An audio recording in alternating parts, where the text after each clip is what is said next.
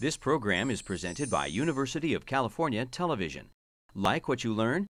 Visit our website or follow us on Facebook and Twitter to keep up with the latest UCTV programs.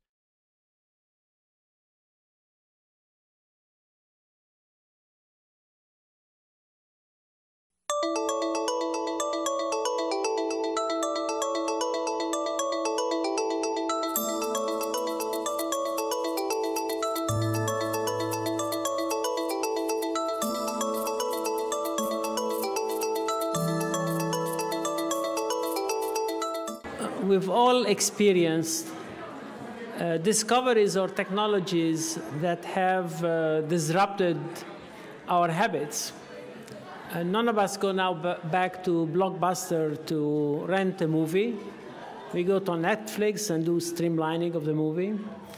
None of us go to travel agencies anymore to get a plane ticket. We use the internet.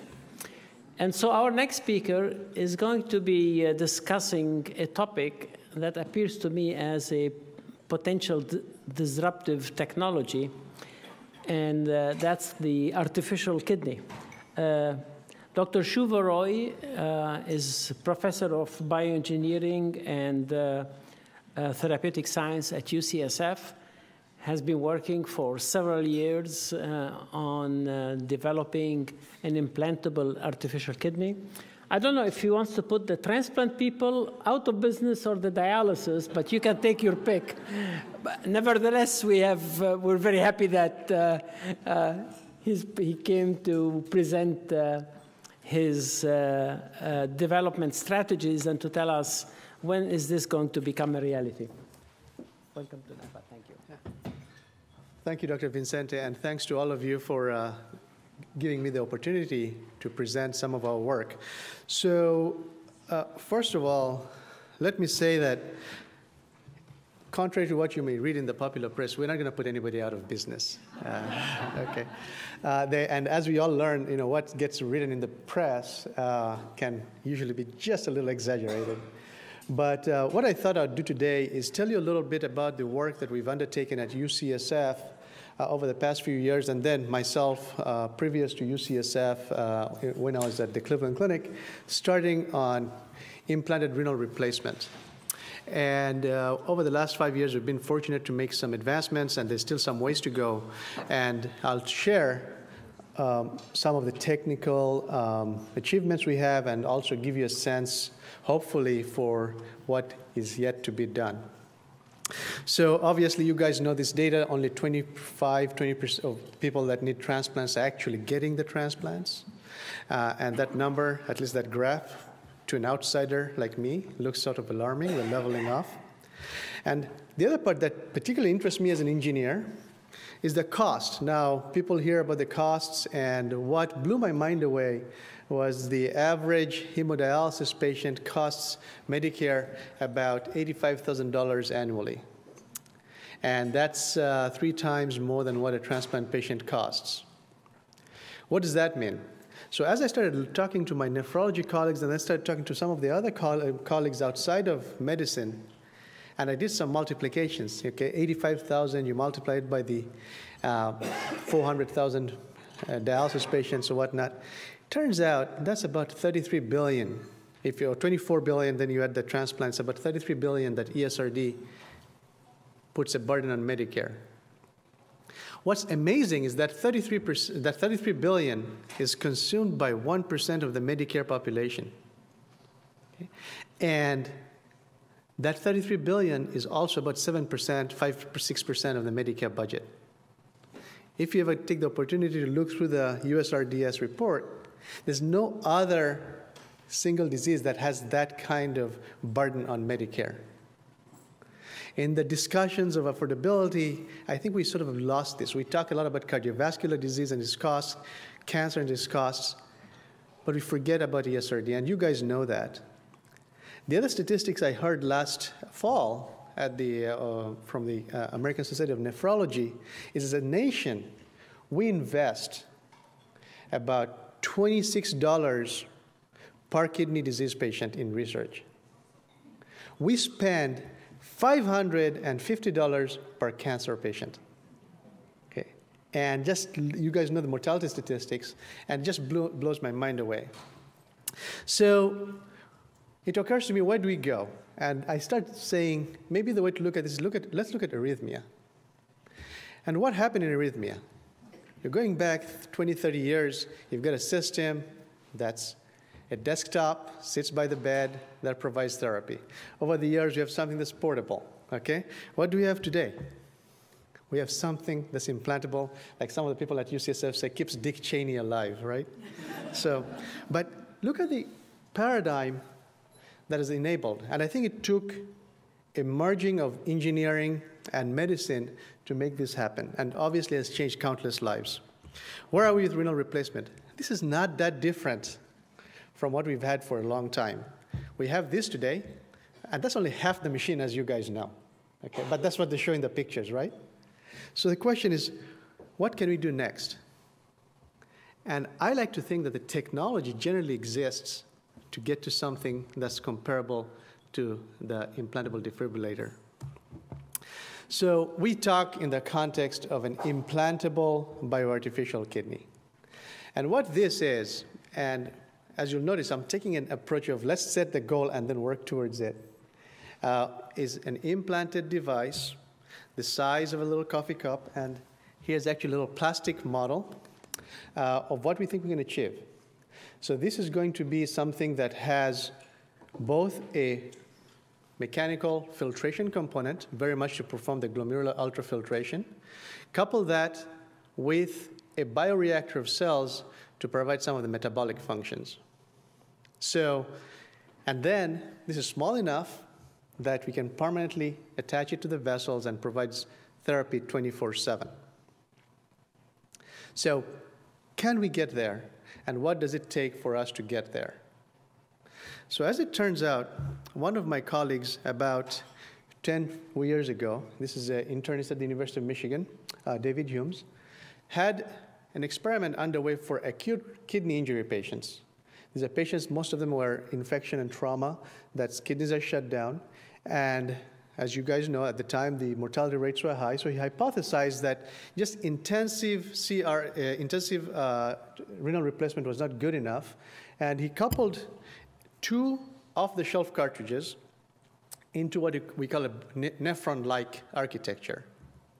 So first was an ultrafiltration, very much like standard CRRT.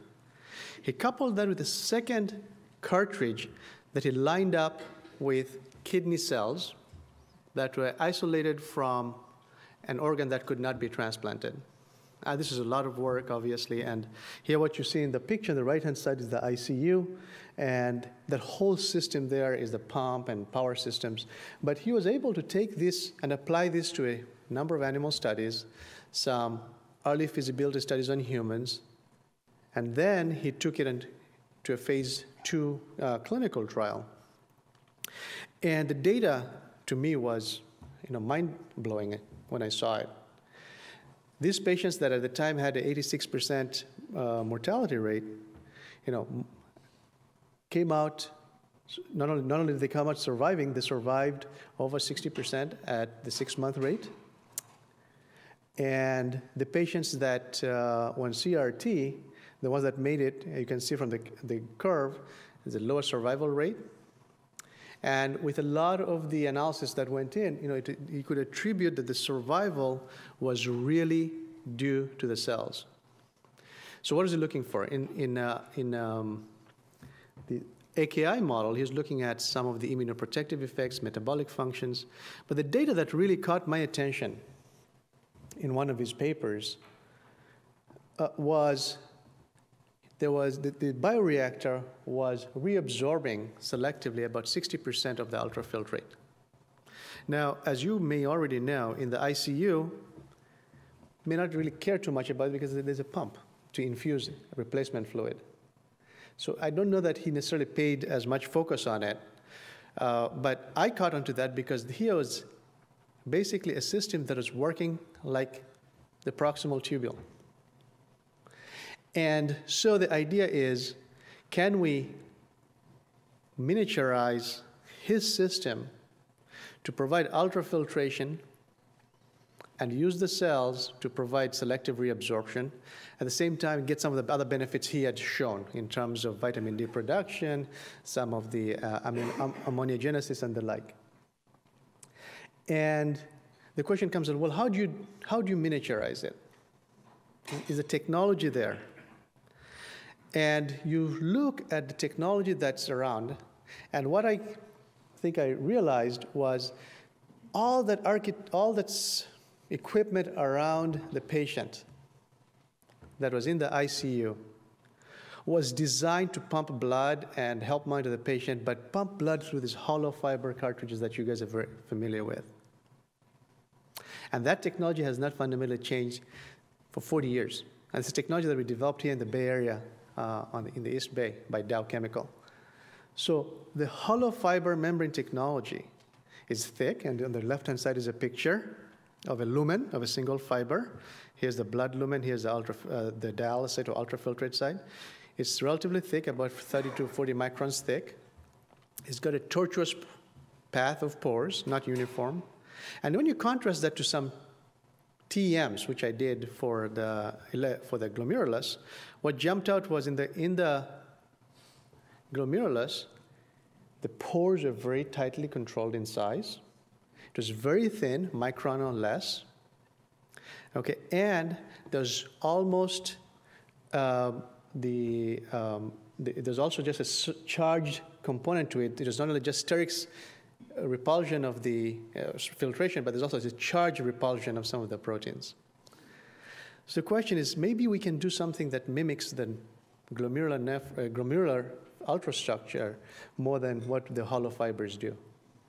And can we do that? And because these are made of polymers, the hollow fiber technology over time, as you guys degrade and cause inflammatory effects, and sometimes they clot. So the key is, what technology lets us make, in a manufacturable way, features that are at that size scale? You're talking about nanometer size scale that we can control with ultimate precision. So we look at Silicon Valley and all the technology that has gone in to make electronics. So I call that silicon microfabrication. People use the term nanotechnology. But this is the technology in our iPhones, in our laptops, in our Google Glasses today. So this technology has been around for about 50 years. And what we do, and I have a silicon wafer for anybody who wants to see one, is we use a very manufacturable technology. And what we do is pattern features with precision, micron, sub-micron features, and do this in a layered manner to create electronics, to create accelerometers for your car airbags, gyroscopes that go in your iPhone so that when you tilt it, it shifts the screen. But this technology has been around for 50 years, been perfected for manufacturing, but you can control the features down to a few nanometers. The state of the art, they're patterning features down to 2 or 3 nanometers. So the question is, can we take this this technology and build membranes out with it? And that was the value proposition. And if we can do that and do it in a reliable way, we have a way to make a very efficient membrane that mimics the glomerular ultrastructure. So next question comes, what is this device supposed to do? So let me just go back to the point that you may have seen some of our work on the UCSF press and other press where we're building the full kidney. We're targeting to build some very key specifications, and I think we can share what some of the specifications are. One is we're trying to build an implantable device, so small portable device, okay? So I say packaged no larger than 750 milliliters, maybe a little bigger than that, but something that can be implanted. Key is no pumps, no battery, because as you know from implanted electronics, that is the largest size component of, say, a pacemaker or defibrillator. So by getting rid of that, we can achieve a compact device. And if we did that, we have something that obviously could run forever, in principle. So how do we do that? The membrane has to be efficient, so the device runs just off cardiac perfusion pressure. Second, what are we trying to achieve? I think we set a goal of saying, if we can get to 30 milliliters of clearance, we're pretty happy. Not 70, not 100, whatnot. We think this takes the patient off dialysis and gives a level of quality of life that, you guys can help them manage. So you're not going to put anybody out of business. We still need you guys here. So to get to that number, we need a technical parameter called membrane hydraulic permeability. We need to achieve that number. To give you an idea, extended dialyzer today, the dialyzer cartridges, that number of 10 milliliters per minute per millimeter mercury per minute squared, that number is on the order of about 0.5. So we need something that's 20 times better. Third, we need a membrane that doesn't lose albumin, but you have to say, what's an acceptable loss if we had to lose some albumin? What's the sieving coefficient? So we set that to be 1 to 2 grams. And then fourth, we're operating the ultrafiltration mode. So if you take 30 milliliters of clearance, multiply that by 1440 minutes in a day, that's about 45 liters. Well, one way is you got to drink 45 liters, replace 45 liters. But maybe the way to do this is if we can use a cell bioreactor to reabsorb most of that water, then we can make it to the obligate fluid loss can be decreased. So we set 43. Now you talk to different colleagues, different patients, they're like, 43 is, I'd be happy if you go to 30, but this is the number. So, so once we have those, and we said, this is a target we can aim for.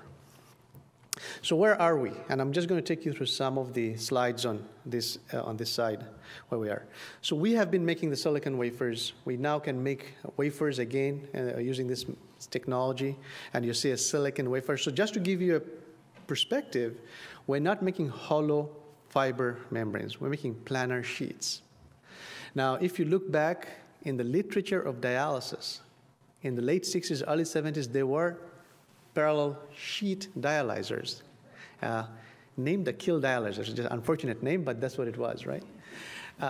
Now, it turns out from a hydrodynamics perspective, a parallel plate structure is actually very efficient for blood flow. It may not be very efficient in terms of surface area, but it's very efficient for blood flow. So you can actually drive blood with very little pressure drop across it. But the technology at the time was such that the membranes required so much surface area, it was the size of one of the photocopiers. So we're actually going to a parallel plate type arrangement with our structure. So we'll have sheets of membranes. And then here is actually a scanning electron micrograph of one of these sheets. And what you're seeing here is a 7 nanometer pore. And the idea for a 7 nanometer, we can tune this 3 nanometers, 15 nanometers. 7 nanometers happens to be a magic number at which we know albumin doesn't go through. The hydrodynamic diameter of the albumin molecule is about 7 nanometers. So if we pick something around that, and we've confirmed this, we can certainly get very little or no albumin leakage. And if you look at this in cross-section, we have pores that are very straight, that are very precisely controlled, and the membrane thickness here, as I show, is about 0.5 microns. Contrast that to the 30, 40 micron membrane thicknesses of conventional hollow fiber membranes. So what does this translate into? It translates to very high hydraulic permeability. So before I talk to you about 10 milliliters per minute, that's 600 milliliters per hour. And we can actually run this off perfusion pressure. So it's 30 or 40 millimeter of mercury. We should be able to get 30 milliliters of clearance. So that's the thinking behind how we need to get to these numbers. And by, again, sticking to a technology that's manufacturable, and that's really important because many times we come up with new medical devices in the lab that really languish because there's no way to manufacture them beyond the lab. But I think by picking the technology that's available in Silicon Valley, we have a way to expand on that. So the other question comes up, you're working with silicon. Now, some of you who remember a little bit about chemistry, silicon is covered by a thin layer of silicon dioxide, silica. And people who used to do all-the-time blood tests, you put blood in a test tube, shake it, and that activated silica clots the blood. So the question is, wow, you're going to put silica in contact with blood? That's actually going to be very bad for the membrane. Right? So that got us to thinking, how do you prevent blood clots in the membrane? So one way is you say, geez, there's so many chemicals, so much chemistries in implantable devices, surgical tools that you can apply to the membrane and that won't clot the blood. Turns out most of those coatings are so thick that if you had applied them on our membrane, they just block the pores. So it required us to come up with a way, first of all, a set of chemistries and techniques that we can apply to the membranes such that, one, you can coat the membranes without blocking the pores. So the technology we use is something called self-assembly monolayers. So what is it? You basically covalently leak one layer of the chemistry on the membrane. It self-limits. After that, it does not continue to react anymore. So through this attachment technique, you can basically get one layer of polyethylene glycol that does not block the pores, but it's, as far as blood is concerned, it's polyethylene glycol. And we've got a couple of other chemistries we are very excited about. One is this oligosaccharide that's actually derived from the glycocalyx of endothelial cells. And the other one is the deuterionic polymer. And here is some data on fibrinogen absorption on the membranes over 30 days. The light blue is polyethylene glycol. Now, why do we pick polyethylene glycol? It's a standard material. The FDA knows it. Everybody understands performance. But as it turns out, over a period of a month, it starts hydrolyzing away from the surface. It's a chemistry challenge. So there are ways we can improve that, but we thought the other two chemistries we have are very stable. So the synthetic glycocalyx is stable over the 28 days, and then the deuterionic polymer, we actually don't see any degradation at all over that experimental time period. And these are three chemistries. There are others, obviously, but these are, in all of them, the idea is you're attaching covalently one monolayer or two monolayers, depending on how you want to do it, and then exposing it and basically avoiding the need for protein, negating the need for proteins to attach to the surface. So we actually took one of these membranes. This is a small prototype. Here's the membrane chip in this little benchtop circuit. We ran bovine blood for 10 days. And the idea here was not so much gross thrombus formation and whatnot, but what is the performance of the membrane over the 10 days? So what we did was we looked at the flux through the membrane on day one, and then looked at the flux on the membrane every day. And it was, we put it in, it just dropped by 3% and stayed constant throughout the rest of the test. What that told us was our coating was stable, was not moving off the membrane, but secondly, it was doing its job of trying to retard protein fouling. So with that progress, we said, well, let's continue to advance the filter technology. So the next idea was, and this is a series of studies we have started, and you can see it's going to be a canine implantation. I should just say, people have asked us, have we done work with smaller animals? We have, but a lot of the effort is now focused on large animals because, as somebody said, mice are not humans. So here is actually a recent surgical implant and explant where we've taken the filter, which is what you have here, a PTFE grafts in a mongrel dog, and ran it for 7 days. And this is a 7 day, we've gone as long as 30 days now. And what you're seeing here is ultrafiltrate being collected. And the key goal of this particular study, and these are again, the excruciating things you have to do to build confidence, is one, will blood continue flowing? Two, will the membrane perform and generate ultrafiltrate? And we do.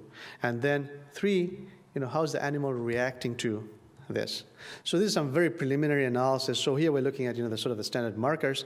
But for me, what's interesting is one, the material did not really have any observable effect on the animal. So that was important because if you go back 20, 30 years, when we used to use different membrane materials like cellulose, that would actually have an effect on the patient. So trying to answer that question up front was important to us. Secondly, in this system of where you have this surgical handling of the device, sterilization, attachment, pulsation, will you actually have filtration and will you have breakage? And we did not have that. And as you can see, the albumin sieving coefficients, there's practically none. So these are small scale devices. This would not be suitable for a human. So where are we headed? So we take that data now and we're building larger versions of the device. So we're working towards this size on the filter, and here's one that's titanium, and we've built it up with a lot of membranes. And here now we have started doing some extracorporeal studies. to show that, one, the blood flow is maintained, it provides this right amount of clearance. And what you're seeing here in this CT scan, and you really can't see it very well, but there's a contrast front, and the idea was, can we actually detect flow, and is it uniform? And the answer was yes. And second, after you explant it, are there any gross thrombi? Not really. I mean, there's some at the connectors of the tube here, but that really was, I think, more from the tube than our device. And we ran this in pigs, 4 or 6 hours, a number of them. And the key was, how do the membranes perform in terms of clearance? And, we looked at sort of the standard, urea and creatinine. And our data, this is the membranes that are not optimized necessarily for dialysis, but at least we did that. We are comparing very well with an OptiFlux membrane. So we had numbers that are very comparable to sort of what's out there in the state of the art. So with this, I think the next step for us is to continue to improve the membranes so that we can take it to the implant and build a larger device and implant it in the animal. So I've focused a lot on this membrane and the mechanical filtration, so the glomerulus, so to speak. How about the rest of it, the biological part? And the other goal is really focusing on human renal tubule cells. For a number of reasons, primarily regulatory, we're not working with animal cells, we're not working with stem cells, and the feeling was, with the burden that's out there in terms of regulation, let's see if we can't work with human cells. So working with my colleagues in Michigan, who have worked on this for 20 years now, I think we have ways to basically get cells and isolate them from transplant discards and expand them over a number of cycles. In fact, in one of the experiments they've shown is that you can take 1 gram of biopsy tissue and go through 17 doublings and still maintain phenotype. Now this, for the people who have some basic, understand some of the cell biology challenges, this is not trivial, and we have to do a lot more work to show that these cells actually maintain long-term phenotype. But at least for 4 to 6 months, we've shown that the cells are viable. And one of the cool things they did was, well, let's isolate the cells, expand them, and can you put them in liquid nitrogen? So they're stored. And then when you need them for the appropriate patient, we can thaw them out. So that's what that graph on the right hand is saying, is for 4 months, they have done so. Then actually what they do is they freeze the cells for a month, take it out, and we're able to recover the phenotype. So with that idea of cell sourcing, at least some traction of the cell sourcing, the key is how do you build a bioreactor, this component that will go in here. This is very engineering oriented, but we had to take another toolkit called microfluidics and biochip analysis, which is being used mostly for genome analysis and PCR. But we're using that technology to build microfluidic bioreactors on which you can grow the cells and apply controlled shear stress. And by doing that, we can actually modulate the volume reabsorption. And one of the questions is, well, do the cells behave as you want them to do, and will they maintain the barrier function? It's no good if you're getting all this ultrafiltrate and, urea is getting back in. So I'm pleased to say, with working with one of my colleagues in nephrology, Paul Brakeman, we've actually taken the cells all the way, in this case, some model cells, all the way to 2 months. And he's starting the series with human cells. And a lot of this work, I think, is really about the engineering of the bioreactor, keeping the right flow conditions to go forth. And the other question that comes up is, well, are these the cells that you think they are? And so what we've been doing is looking at different assays to understand that they're cells. And what you see here is cell cultures, and you've got the brush border here with tight junctions, as you might expect, and the mitochondria. So giving us much confidence that at least phenotypically, the cells are the renal tubular epithelial cells and have the right markers for the proximal tubule. The other question is, well, so now you have these cells, so how are you going to put them together, and will they actually reabsorb water? And will they reabsorb water without leaking? So for this, what we did is an experiment where we are taking, again with our system, basically testing the reabsorption pathway. So you can take cells under different conditions, oncotic gradients, whether it's using albumin or mannitol, and you can see how much water goes through from the ultrafiltrate side back into blood. And you get a number that's, if you extrapolate, turns out to be close to about 30 liters or so that we can achieve in a day today We might go higher, not the 43, but about 33 right now. But what is more interesting is if we were to knock out that reabsorption pathway with Obane, we can actually inhibit it. So telling us we are really doing active reabsorption and not just leakage. So together, I think what we've shown is that we've got cells that we can grow and plate for a long time. We can isolate them, and this is actually active reabsorption. The work that's going on in the lab is to play with different sort of engineering systems, optimize them, and then showing that this actually holds out for the human cells for a long time. So we call this sort of the phase one of our project, not necessarily the phase one clinical, but phase one of the project, where we think we've achieved three things. We've basically built a membrane technology that outperforms the polymer hollow fiber membranes, both in terms of mechanical filtration. And the other thing I did not say was the membranes, the pores are so small that they also actually provide a barrier to some of the immunological components from the host. Now, it's not as great, it's not perfect, but I think the way I talk about it is we'll be able to minimize some of the immune suppression drugs because you actually are able to sterically keep the patient's immune system from the cells. We've got biocompatible coatings that are very promising, at least for 30 days or more. And these coatings, the polyethylene glycol is well established by the FDA. The other two are things we have to work on. And the bioreactor, I think we've been able to show active water reabsorption. My colleagues have shown some of the other biological performance in terms of, the markers of proximal tubule cells. But also clearly, we can store the cells in liquid nitrogen, thaw them, and recover their phenotype.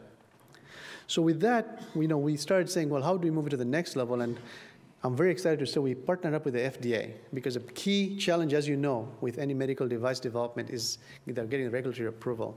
So working with the FDA and UCSF has been able to build a regulatory pathway plan, which basically lays out ahead for us, these are the milestones we need to meet.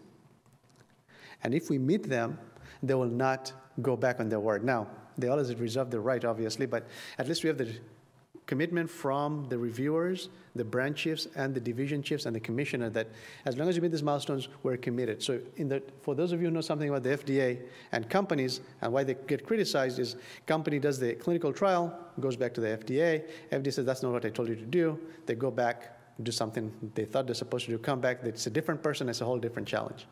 So we're trying to avoid that. So we are hoping by partnering up with the FDA, we can get to the first clinical trials in 2017, assuming both our technical and financial milestones come through. So where are we? So we've got the hemofilter by itself, we've got the bioreactor by itself. Now the challenge and the work that's going on, and we have some of my colleagues in nephrology, some of the colleagues in surgery, helping to partner with us to build integrated units we can test in the lab, in the clinic, in the animal lab. So the idea is, and this is sort of the model that I'm showing here. So this is the device that integrates the filter and the cells into a single unit, and we're going to start animal trials of this device implanted at UCSF. We're hoping later this year. So that's my story, and thank you for your attention.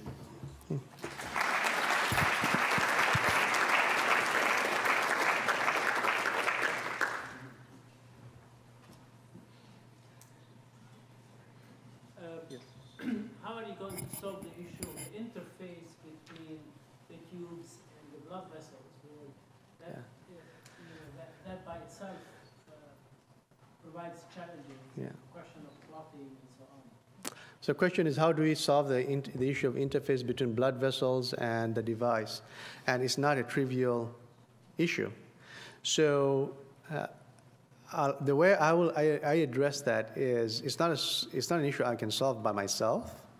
And we're going to draw on people who have worked in another place where there's a lot of blood contacting device, which is in the area of ventricular assist devices, LVADs, and blood pumps. So my hope, and we're talking to some of my colleagues in surgery at UCSF, is to leverage the knowledge that has gone in 20, 30 years of the right sort of connection between the metallic VAD to the Dacron graft, the Dacron to the vessel, and leverage that knowledge for us. So it's absolutely correct. Now, there's a difference, right? That's a high flow high volume regime. We are basically a low flow, low volume regime. So it will present some interesting challenges. And starting this year, when we start doing some of the animal experiments and couple that with our engineering work, we are hoping that we'll at least start getting some traction there.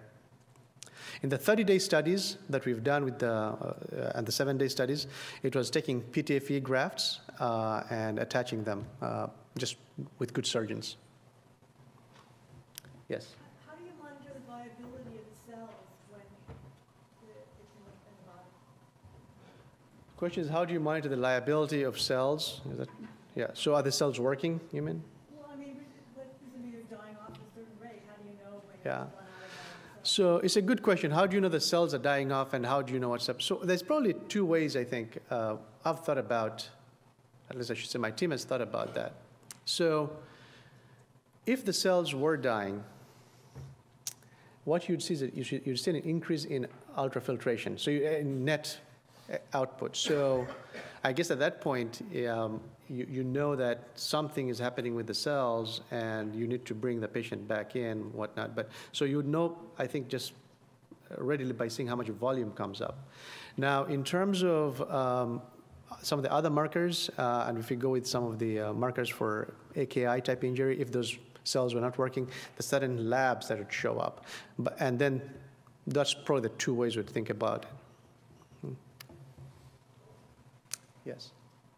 I noticed your filter ultrafiltration rate was 600 milliliters per millimeter squared per minute. Your cell absorption rate was only 250 microliters per centimeter squared per day. So how are you going to engineer this to reabsorb that? Somebody has sharp eyes. So the cells here, yeah, so you're right, absolutely right. If we extrapolate the cells, I took this, it's just going to be a couple of liters a day. What we found out is, and the graph I show here is based on, let's see if I have it, is based on no shear. It turns out if you put shear on these cells, and I have it somewhere else, it's just I don't have it in this presentation. The reabsorption rate goes up dramatically. So it goes up over a factor of 10. But you have to have shear. This was done without any shear. So the numbers I've gotten as far as the shear, with shear has been about, if you to extrapolate that number, it's about 30 liters is what I would achieve. So we're still down from the 43. If we had no shear or very low shear, we'd be in the range of liters per day. But I think we can, if everything works, we can probably get to the 20 to 30 liters. And some of the work we're doing now with cell optimization would probably let us push that further towards the higher 30s. Well, I noticed that the brush border on those cells is very poorly developed, so I think you have to work on getting that. Would love more expertise and help, absolutely. No, that's absolutely, you're absolutely true. I'm not trying to be facetious. It is true that this area, the work that we're doing here does require additional optimization, and the cell effort is not has not been our key strength, obviously. We've taken an engineering approach, but working with colleagues that can help us in the cells would welcome that. Yeah. Well, as a corollary from learning from the mechanical assist devices and LVADs, et cetera, how wedded are you to the no pump model? Because these people have lived with LVADs for 8, 10 years sometimes, all of whom need a pump and need the actual assistance. And there are obviously many new ways to have batteries be rechargeable remotely without having to go in physically. So I'm wondering whether you're truly 100% wedded to the no pump, if that's a non-negotiable, because there's a lot of advantages of having a pump. Right. So the question is, are we wedded to the no pump? I do not know that. I think the way to say it is, the general feedback is if you can avoid a pump, you avoid a lot of the issues of the pump malfunction. But I think it's fair to say that at least in our development pathway, we'll have to try out a pump, even for safety purposes to make sure there's always sufficient blood flow. And depending on the charging mechanism and that those technologies are developing, it's very conceivable that we could always have a small pump. Thank you.